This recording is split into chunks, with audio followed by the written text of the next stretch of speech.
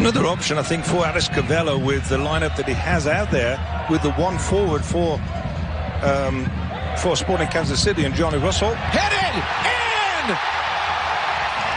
Jackson Yueill, second straight game. A headed goal. Goal, San Jose. It's 1-1.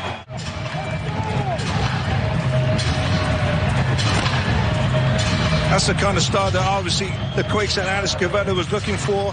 You can imagine at halftime he's asking players to take just a little bit more risk. And that's what Jackson Yueill has done there from his midfield position, taking the risk to get in the box and find the space.